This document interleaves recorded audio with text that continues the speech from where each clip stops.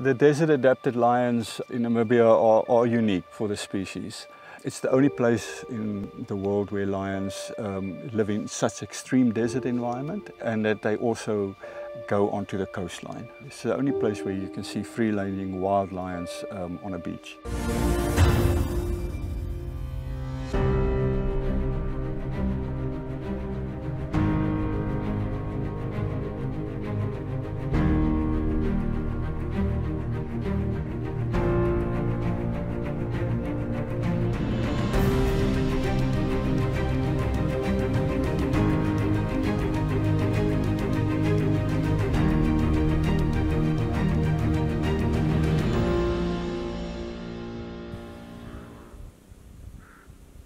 For the past week, we've spent in the Hoanib River system, where we have been following the respective prides of the Hoanib River system.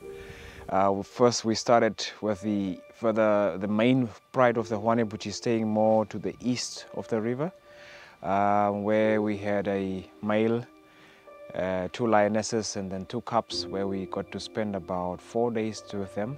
From there, we focused our attention on the floodplains pride, because the floodplains pride had to break into 2 parts as well, whereas Alpha and Bravo, the 2 sisters of Charlie, had moved off towards the dune fields, and into the dune fields they started to hunt on cormorants by the Oasis Springs, and then from the Oasis Springs they ventured westwards, and then they made contact with the ocean, and then that's where they were preying on the seals, more cormorants and some beached whales and so on. That's what they were, marine diet that they were basically having. So they've really found an alternative food source at the coastline.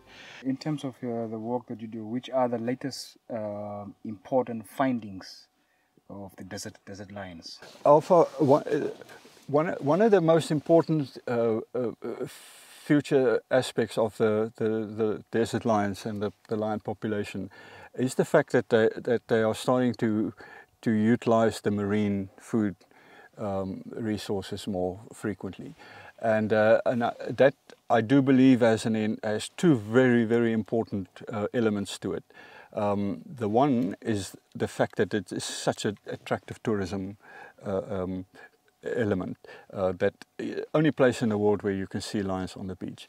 So I do believe that in time Namibia needs to organize herself and set up tourism concessions, or just develop that aspect of tourism in the Skeleton Coast Park to target these lions, you know, that frequent the coastal area. That might take some time to initiate and get off the ground. The second important thing is the fact that the marine food resources is now providing an additional source of food for the lions. So what we have seen over the years is that, you know, lions have large home ranges. So on average, a pride of females and some youngsters would have a home range of, say, in the order of 10 to 15,000 square kilometers. It has to be that large because seasonally prey animals could move out of the area, so they need to have a large area that they can access. And in times when prey are scarce, lions tend to have been moving towards the inland area and livestock, because they have this mental memory, these hotspot memories of where they found food. So if they're struggling to find food in their natural area, they inevitably migrated to human settlements and started killing livestock, donkeys, and then that created a problem, and inevitably those lions would be shot. So what we have seen now, in the last 2 years, 4 different prides have discovered the food resources. So essentially you have these 4 prides that are now utilizing the coastal zone down here. Now, in the last 18 months, all of those prides have been responsible for livestock killings on the eastern edge of their home range, yes, near people. And ever since they started eating food at the ocean, the marine food resources, they have not returned there. So that provides that alternative food of in times of hardship.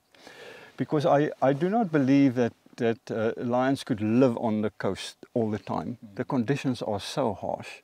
And it's important for them to be able to return inland in their normal habitat, but then go to the coast in the times of hardship. We do believe, and we have very good evidence of that having occurred in the days of yore.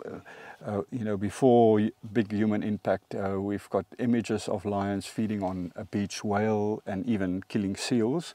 But all of that stopped when those lions were killed in the mid-80s.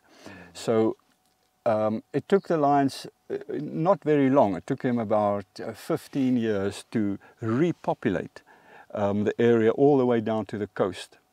But it took them essentially 20 years to rediscover the knowledge that there's food along the coast. And today we have three groups of lions that go to the coast and utilize the marine food resources.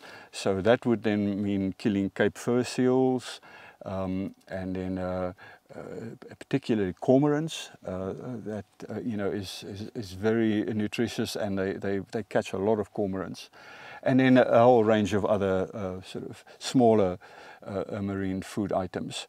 But it's a wonderful development because it's the only sort of the largest carnivore on the globe that can be termed a maritime carnivore. That means animals that basically utilize food in the tidal zones of the marine food base, and then also their terrestrial food.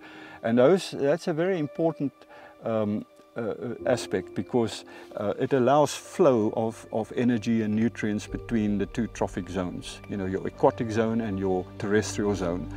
And the flow of energy and nutrients between those zones is very important. It's important to food webs. It's been, you know, documented and studied to great length, and we're obviously very proud of that. There's an enormous tourism potential and value in that. It's a growing development, and we, as much as we possibly can, we want to try and protect that and even promote you know, the animals utilizing that coastal zone. So in time I do hope that the authorities will make some clever decisions in that. We would certainly provide them with all the necessary information, movement patterns of the lions, and the potential of developing a tourism activity there. And together with some of the big tour operators, I think some clever decisions can be made, and that would certainly do a lot of good for both the Skeleton Coast Park, the lion population, and Namibia as a whole.